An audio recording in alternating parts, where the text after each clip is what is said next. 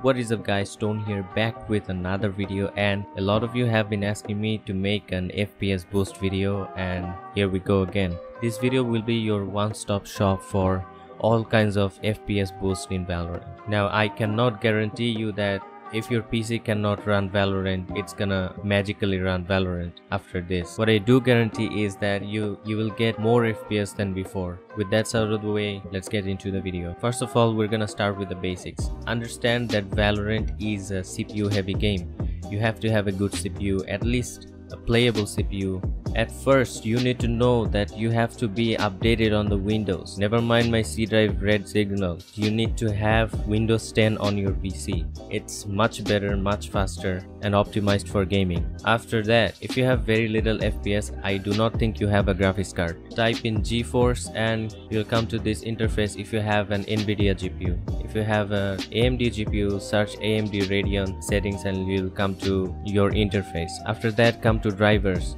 And you see I have to update, and if you need to update, you have to update and download from here. Be sure to always keep updated on these. After that, you can go to game mode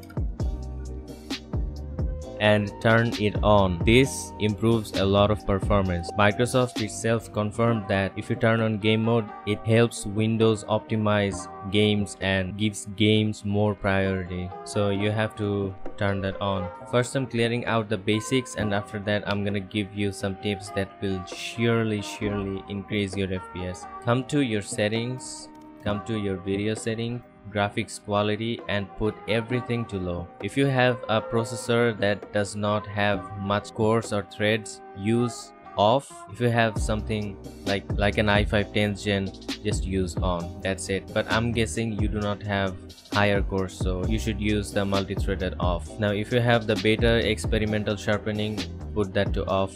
Cast shadows, put that to off. Anti-aliasing, put that to none. Anisotropic filtering, 1x. And everything is pretty much same.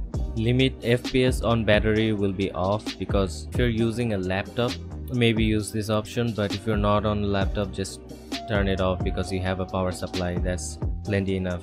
And max FPS, keep it to where you want. You can put it to 200, but since you're not getting higher FPS, so it doesn't count. NVIDIA Reflex Low Latency, I have mixed feelings about this, but on some PCs on plus boost works good, on some PCs off is good.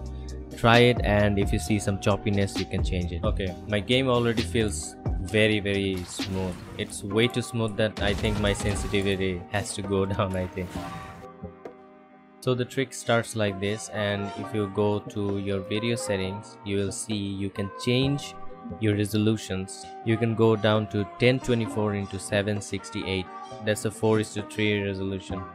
So we are gonna apply, and the game will probably look shit.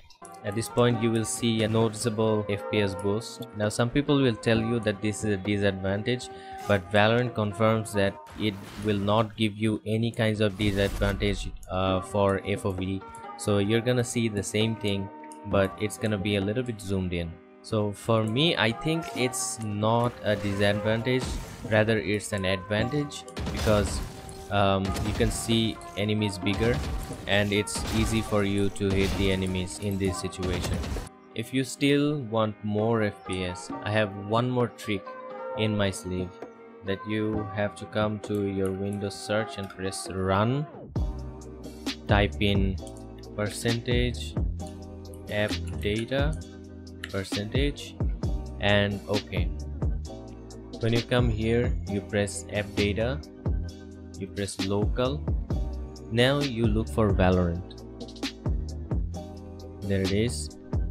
Go to saved, go to config, go to the first one, Windows, and here you'll see game user settings. Now come here, come to properties. If you have this checked, read only, just take it off and apply and OK. It should not be checked. Then you should come here, double click.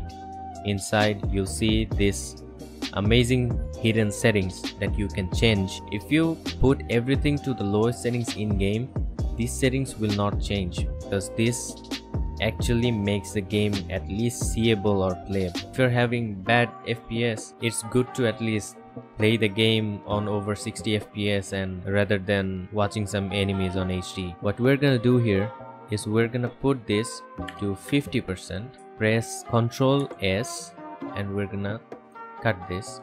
We're gonna right click and we're gonna come to properties, read only, apply, okay. Now if you come to the game, everything will be super blurry, okay. So if you think you can go lower res than this, I wouldn't recommend it, but come to properties, remove read only again, apply, okay, come in, and here I would recommend the last you can give is 30, okay.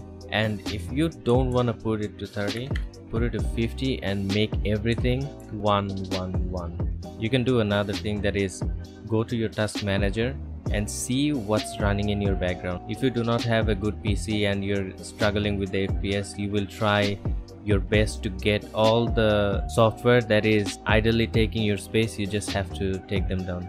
For example, movies and TV, I don't need that.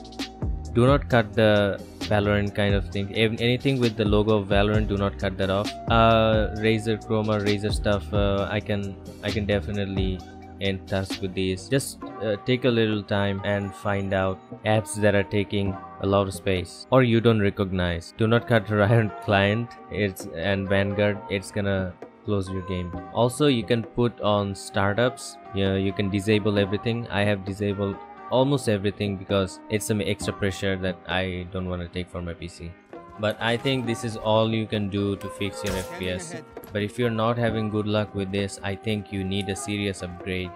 My suggestion will be try to buy a smaller GPU like a Radeon R7 260 for AMD and GT 1030 or something from Nvidia. I would recommend those GPUs. Those are really cheap. You can squeeze it off from your pocket money or something like that.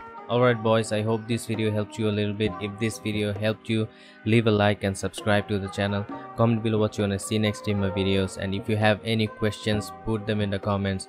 I will be glad to answer all of them. Thank you so much for watching. This is Mr. Stone signing out. Peace.